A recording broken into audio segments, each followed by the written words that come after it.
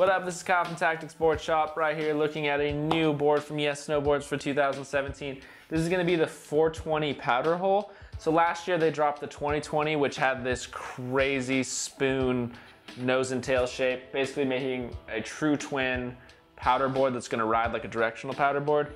What they've done is take their 420 that they've had in the line before and kind of added that to the nose and tail. So what that's gonna do is make it so it's gonna ride switch and powder a little bit easier, and then also it's gonna just float even better.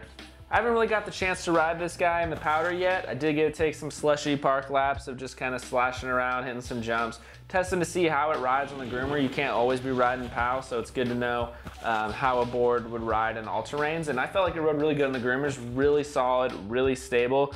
The original 420 felt a little wishy-washy to me on like really hard packed snow. This one, I'm not sure if it's just because of the powder hole gives it a little better edge contact, but I felt like it was really good edge hold, rode really solid when going faster carving. Really fun board just on the entire mountain, even if you can't ride it in the POW.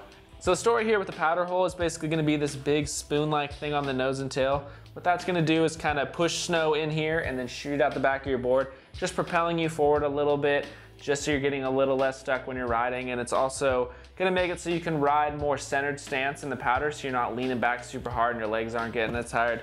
That way you can ride powder all day long. No one likes riding on a POW day and then you're too tired by lunchtime to finish it out.